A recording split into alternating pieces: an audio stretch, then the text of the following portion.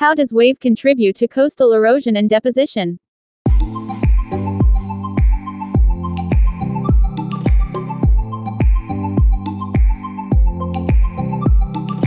Wave formation is a result of various forces acting on the water body, like gravitational forces and geologic hazards, but wind is seen to be the major force driving ocean across the globe. So when the wind blows over the ocean surface, it creates wave.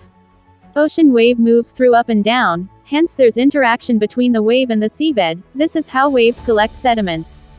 This circular motion of wave mobilize sediments by dragging them up into the water column away from the seabed, and stay suspended under the wave, and will only settles back down if this movement slows down or stops.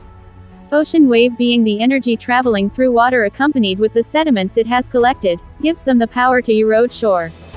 These rocks and sediments are crashing against each other as they are being transported in a circular motion. As they reach the coast and hits the cliff, the water-carrying rock fragments forces into the cracks and cause the rocks to break apart, and gradually wear them down.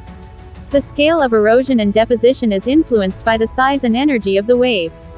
The three main factors determining the size of waves includes the speed of the wind, the length of time the wind blows, and the distance the wind blows.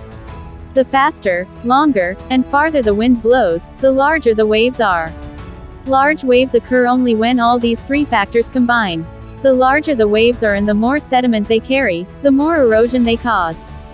But on how it changes the coastal landform depends upon the type of wave that struck.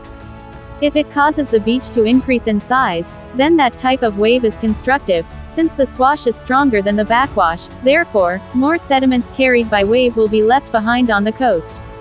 But if it causes the beach to reduce in size, then it's a destructive type of wave, characterized as having a stronger backwash than the swash. This process pulls away materials from the coast into the sea.